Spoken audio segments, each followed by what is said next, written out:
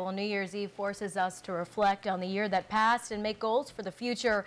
And in the Twin Tiers, leaders are also looking out for the future of their communities. And today, Laura, I spoke to a few leaders about where they see their communities going in 2013 and what they hope for in the new year. And I have no doubt in my mind that this community, Elmira itself as a whole, can really come back to life. In Elmira, Pastor Bobby Smith from the Shabbat Tabernacle has been a big part of his community in 2012.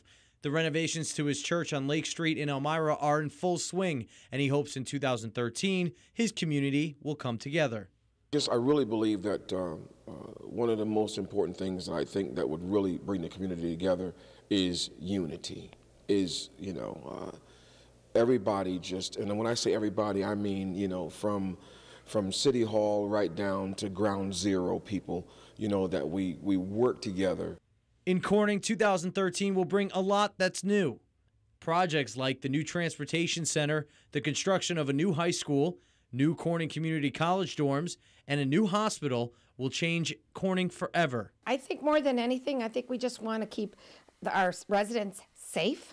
I think safety is probably the most important thing right now with all the crazy things that have gone on in the world and in the U.S. So I think biggest, more than any fiscal issues, is safety. In Ithaca, Savante Myrick is reflecting on his first year as mayor and is also looking forward to spending more than $5 million in state and federal money to renovate the Commons. We're going to add hotel rooms, we're going to add apartments, we're going to get more people living in, walking around, using the bus in our downtown, and we think that's only going to make the city a better, brighter, safer place to live.